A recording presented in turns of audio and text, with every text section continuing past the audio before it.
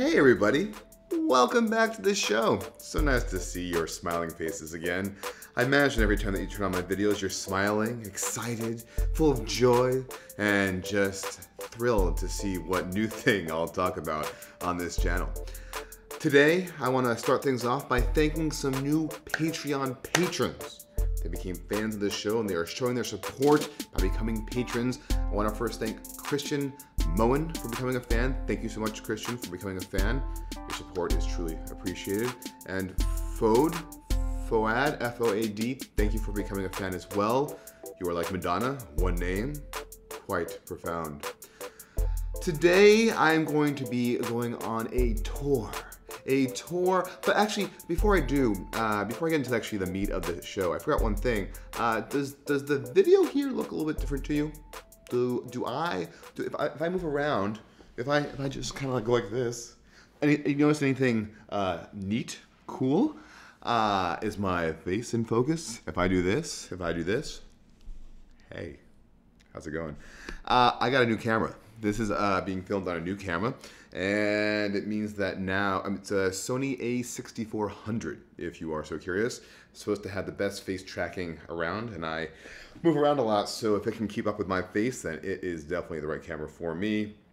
I'm curious to hear your thoughts if you like the new camera, or if I should return it, even though I can't, because the return window has already elapsed. Shit. Today, we're going to go on a tour. Let me know in the comments, by the way, if you do like the camera or not, or just have thoughts, feelings, and strong objections or platitudes to say thank you that the video is better. Today, we're going on a tour of a brand new, well, not brand new, it's a new evolution of a thing. My favorite framework, I'm not going to mince words here, React.js, had a new release yesterday when I was filming this. I'm filming this, what is this, Friday? This is what I spend my Friday nights on, just filming in my bedroom by myself while my family sleeps. That's how much I enjoy talking to you.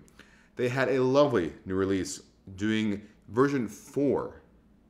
You might be saying, wait, isn't React on 16? I'm talking about the DevTools. React DevTools version 4 came out this week. And I figured it would be a good use of your time, my time, his time, her time, their time, my time, everyone's time, to just kind of go through and see what new goodies they have in store for us and kind of together explore all the new features that will make the developer experience, which is what you are spending most of your time doing, being a developer and trying to debug things, and how these new React DevTools are going to make your life in my life, I'm not going to do that whole thing again. You get the picture. How it's going to make things better. Let's delve in. Okay, this is the blog post of the new React DevTools. They are excited, and I am too. A lot has changed in version 4. They're talking about the support. Definitely a way to kind of, if you are using an old version of React, kind of get with the new stuff so that you can actually take advantage of this thing. So React 15 and 16 are supported. 16 supports all the things, and also React Native support, which is really neat. Very interesting that it only supports React Native 62 that has not yet been released yet. So I'm sure they're using that internally at Facebook, so that's fine for them. But for the open source community, you are skating on that thin razor's edge. This is a very nice blog post that tells you just the high-level information, but what I actually want to delve into is the changelog. In case you don't know what a changelog is, it's how things change. That's not helpful for you at all. And together, I just want to go through this blog post together because this has all the information, and I could try to memorize it and recite it back to you, but I think that's not a good use of our time. So I'm just going to go through together, and we're going to explore the new DevTools. Piece by piece de resistance. The first thing is that the performance is better. And I've been playing around with the DevTools, and they are smooth like silk. If you've ever tried to sleep in a rucksack, a burlap rucksack, that was React DevTools 3. This React DevTools version 4 is like the finest silk, cashmere, honey, butter. It's smooth. It's good. It's fast. definitely was rebuilt from the ground up to make sure that it was as speedy as possible. It's definitely a thing that we'll see or not see, because when things are fast, you kind of just stop noticing them, and then as soon as they get a little bit slower again, you're like, hey, what happened? But that's just human nature, don't you know? The next thing is component stacks. I don't have a demo for this either. It's a feature for component authors as a way to automatically append the component stack where an error may occur. This picture is an example of it, where it says, you know, the inner tag name prop has been deprecated, and that occurred in list, which occurred in app. So rather than giving you the JavaScript source line, which is not that helpful, it's actually giving you the component name where this is occurring. So let's get into some of the more meaty things, which we're going to demo together. I'm actually going to be using my blog for this. Where's the URL? There it is. Because I realize I don't really have a good demo app to kind of play with these things around. I definitely need to get like just a smorgasbord of an app so I can just kind of play with these things in real time with you. But this is my vlog. It's using Gatsby, which is using React, so I can actually take advantage of all the new dev tools here. This is the new components panel of the React Dev Tools, the profile panel. I'm not going to be going to the profiler panel for two reasons. One, I want to keep this video to under hopefully 15 minutes. And two, I don't know it that well, so I don't want to give you things that are incorrect. That's the thing that I try to do correct on this show, is not give you misinformation, because that sucks. This is the new components panel that kind of replaces the overall React dev panel. And you can see here, this is the new interface for scrolling through all of your components. And I'm going to just go through and hit all the points in here one by one. The first one is the component filters. So you can now change what the dev tools show. So for example, this is what Gatsby is showing by default. It's a little bit nonsensical.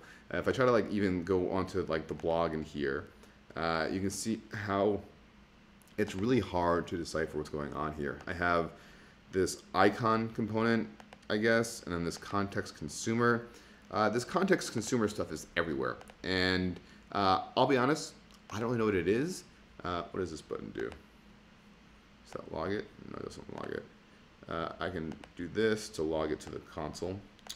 Context consumer, children, theme. Yeah, I don't know what that is. All I know is that this context consumer is mega noisy, and I'm not a huge fan of it.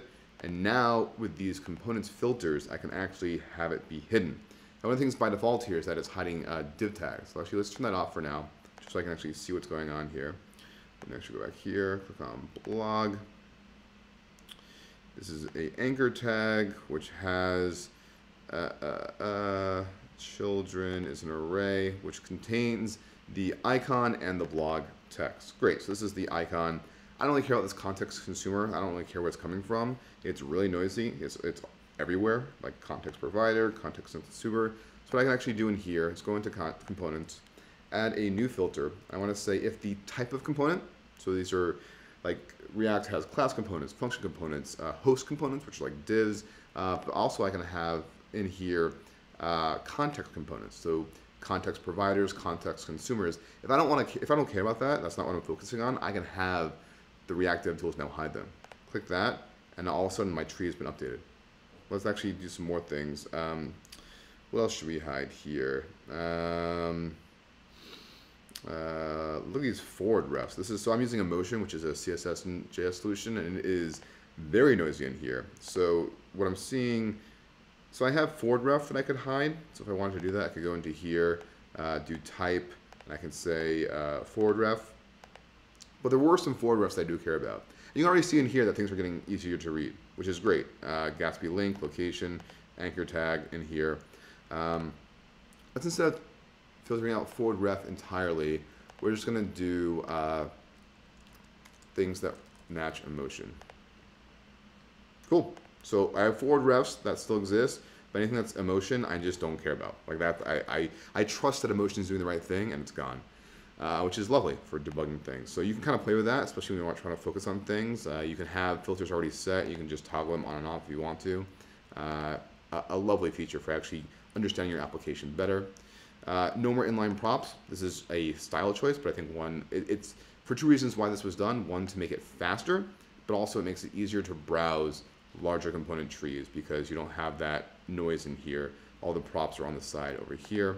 Also, if I wanted to, I guess I can change the props. This is being given here. Banana. Look at that. Harry Wolf Bana. That's my cousin related to Eric Bana. I think that was a thing that you couldn't do before. You couldn't really modify props that well, but yeah, that's really cool. And then two other features that I find to be really, really awesome is this rendered by list and this owner's tree. So these are really, really cool. DevTools 4 is now adding a rendered by list in the right-hand pane that allows you to quickly step through the list of owners to speed up your debugging. So let's say you're trying to figure out where some props coming from in the blog icon. I can see what rendered that component in here. Oh, this is kind of neat. I'm filtering these out, so I actually can't click on that because it won't show in the tree. I can see the location is there and keep going up. My nav link is inside of there.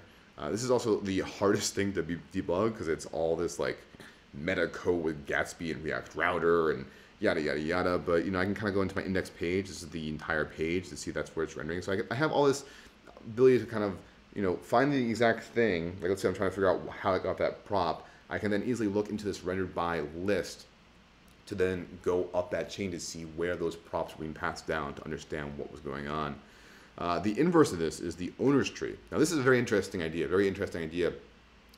This is the list of things rendered by a particular component. And what's tricky about this is that if I go back to my lovely, let's go here, you can't escape my lap, this div. No, bad example. Let's go up. I want to go into default, which is I think is the entire nav component. If I go here, this is my nav. It's an anonymous component, so it's not going to show anything. I think if I were to do function nav, actually if I do const nav equals this, and I do export default nav, if I save that, when I refresh, this default should turn into nav, if I understand how React works. Do I understand how it works? There it is, nav. The reason for that, in case you're curious, is that when you have a function in JavaScript, you can call, I love sirens, Manhattan all the time. When you have a function in JavaScript, there's actually a name prop on that, and that's what React uses by default to get the display name to show in the React component tree. Before, when I just had it export default, it was an anonymous function, which means that it had no name, so that's why it was showing underscore default. But now it actually has a name. This is my nav component here. So for now, I'm going to leave that so you can actually understand what's going on. Might be a reason for you to change how you code so you can have better debugging tools. There's also a display name. Sorry, tangents. Any case, I can double click on nav and see all the things that it is an owner of. It owns rendering navlink, fline justifies, subnav links, because this nav component is not just rendering its immediate children. It's actually rendering its immediate children, but it's also rendering things inside that as well. Like I have this root nav component. Let me make this a little bit bigger. Oops, spotlight, go away. I have the nav component. I have this link. It technically owns link image, link h1, because these components belong in the nav component. That's what owns it. If I go back to here, it's a list of things rendered by a particular component, things it owns. So for example, if I were to go into, do I have any other complex components in here? This subnav links component owns no, it doesn't own these because these are still being rendered by nav. If subnav links components render things inside of that, they would be the owner of that itself. So it's an interesting idea to show these things so you can actually see what components are rendering other things. You actually click onto here to see what, like this owns nothing because it's being rendered by nav. If I go to here, there's another example for this. I have the main, not owned by anything. Let's exit out of that. Main is by layout. What does layout own? Layout owns render, SEO, nav, and footer. So layout renders those things. If I go into here, you can see that it's running global, SEO, nav, and footer right there. So these are the components that it owns. But if I go into footer, I can see that footer owns all these things. And it's kind of a way to learn a new code base by breaking down the things that components own. Very, very useful. Another thing, no more horizontal scrolling, which is lovely because it's actually very, of course, so Brian Vaughn is the main engineer on React DevTools 4. He's also the author of React Virtualized React Window, which is a windowing, JavaScript windowing tool. So in case you know what windowing is, if you have like content that's larger than the viewport. So this is the viewport, is this screen right here that I'm boxed into. If it's larger than that, the way to optimize the page is to actually not render the things that are outside of this box. Just as far as you can tell, it doesn't exist. With windowing, it'll actually take that out of the DOM, throw it away, and then just just in time when it's coming down, render it so that it can actually be shown. Definitely take advantage of that here, I'm sure, but also just how it's laying out things in here. So actually, let's bring back everything. Things can get really nested. It just kind of indents it in, so things get it automatically adjusts nesting indentation to eliminate horizontal scrolling, which is a very neat idea. Makes things relative to how deep you are going. This is very far deep, but it's never going horizontal, so you can always keep kind of your context everywhere you're going. And this is definitely using windowing, so you can see as I'm scrolling, things are hiding, so I'm just scrolling really fast. Hook support. Gotta love hook support. Things, the previous DevTools I think had primitive hook support, but it was kind of added after the fact as opposed to with the fact. So now you actually have it being built into it. Improved search UX, great. And this is another one too, higher order components is now being displayed in a much more pleasant manner, where it's a badge as opposed to rendering the two components that compose it. So for example, this is a forward ref. I believe in React DevTools 3, I would see forward ref and then sub nav links, like 2 layers there. Now they've kind of collapsed it because this is effectively one thing that's being rendered, and it makes it a little bit easier to understand what your application is doing. And this is a really nice one. It restores your selection between reloads. One of those things that I'm sure everyone's been annoyed by. So let's say I want to select this MongoDB link right here. If I refresh the page, presto changeo, and it's still selected. So a quality of life thing that will save countless seconds for countless engineers across the world. So the amount of dollars that feature saves is going to be tremendous. And there's suspense toggle, which I can't show you because I don't have suspense. Then we get to the profile changes stuff, which I'm not going to go into. Brian, which was a very interesting choice and a very cool choice, is that to teach these new features, rather than me talk at you about them, he actually created an interactive tutorial for you actually to play along and give you examples of it. So the things that you can see in here, let me make this bigger so you can see it. One of the things that I found really interesting was toggling suspense fallbacks, which I can't do, but you can, for example, click on email client and there's a suspense button. So I can say, I can tell DevTools to suspend this component and it shows this loading state. But because suspense boundaries act like error boundaries, and again, this is way early days, they're definitely more pertinent, I think, to people inside Facebook that are using suspense. But here's a suspense boundary for email client and here's a suspense boundary for label. And when I suspend this, because there's a suspense boundary around this label, I only see suspense around here. So each one of these things are just discretely loading. If I still load this, then everything shows loading again. So that's a kind of a neat thing. What was another thing that I couldn't really show? Higher order components. Yep, we talked about that. Owners, is this a better example? So app owns header, list, and list is being rendered. So list is rendering all those things inside of that. List doesn't load anything. Header owns row and add item. So things to actually learn and play with. That's the main tour that I'm going to go with right now. There is changes in the profiler, like big changes in the profiler section of DevTools, but again, I don't have the experience to really talk to you about that right now.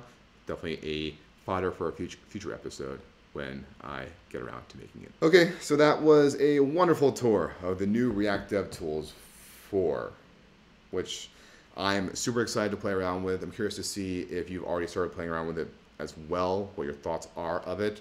It is speedy, much faster, much more pleasant experience to do that. That ability to save the place of your last selection on a reload is going to be great, because I would argue that most applications don't have hot reloading enabled because it's been finicky and it's just a hard thing to do. But I would say much more applications have live reloading, where you make a change and then your entire browser reloads. And now that the React DevTools can restore your last spot, is pretty much what you want anyways. So it's a lovely, lovely new feature addition. Congrats to the React team, Brian Vaughn and Dan Abramov in particular, for watching this. Very exciting to see. I think it was at least 4 to 6 months of time. It was a huge time investment, and I'm very, very happy that they launched it.